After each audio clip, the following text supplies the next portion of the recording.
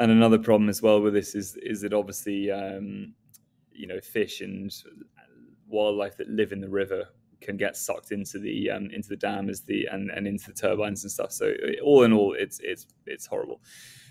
Wave power. Sorry, I'm just going to delete that image there. Wave power is another one. It accounts for a very small amount of energy generation, but if you're in a very remote location, like living on a tiny little island somewhere, and you need to generate electricity, maybe wave power is a good way to do it. If you're living in a part of the world where maybe Pacific Islands, for example, where there's very small landmass, and you have to use the ocean to generate electricity, perhaps wave power is a good way of doing it, because the way wave power works is it uses the motion of the swells in the ocean, which will sort of rock and bend these pipes that they lay on the water. And that movement of moving up and down, it sort of moves the...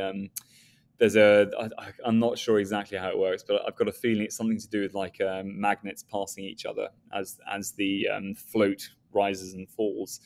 And so with that, it ends up becoming a sort of very, very small amount of energy generation is created. It becomes a sort of a little energy generator. But yeah, it's very small amounts are generated, and again, pretty unsightly on the ocean there. Last one, very interesting, biomass. So this one is actually using a power station to not burn coal, but to burn natural natural sort of biomaterials. So, for example, this field here, it could be perhaps that the hay that has been harvested on this field is actually not going to be used to feed animals. It's actually going to be used to be burnt in the power station. Now, the advantage of biomass is that obviously it's renewable because it grows very, very quickly. Every year they can do a massive harvest of this stuff. They can store these bales of hay and then they can burn them to create energy. So it's much quicker growing than wood.